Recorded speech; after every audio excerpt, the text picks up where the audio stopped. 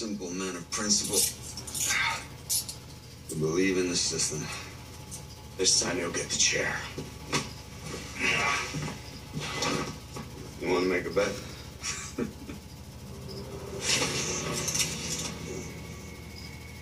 Maybe you're right. Steady now, Jim. I was just talking peg. As they say, you got me fair and square. I had you that way the last time.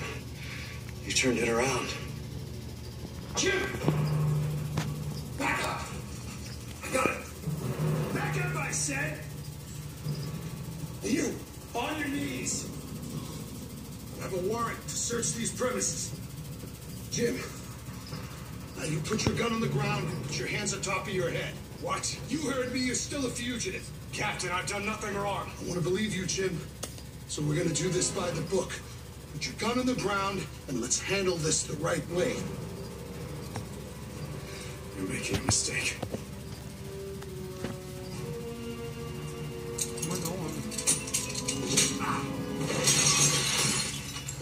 Oh, nobody shoot!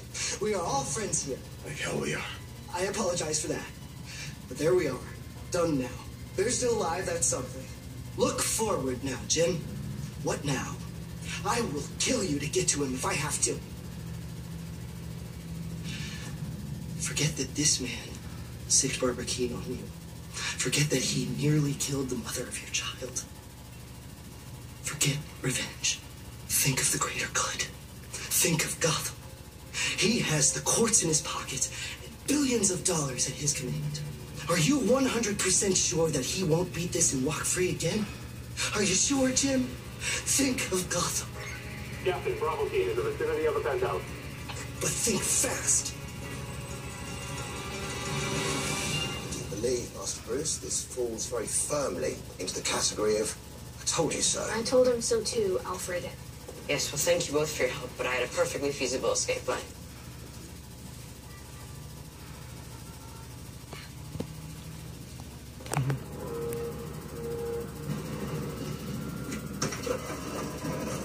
You're a man of conscience, Jim.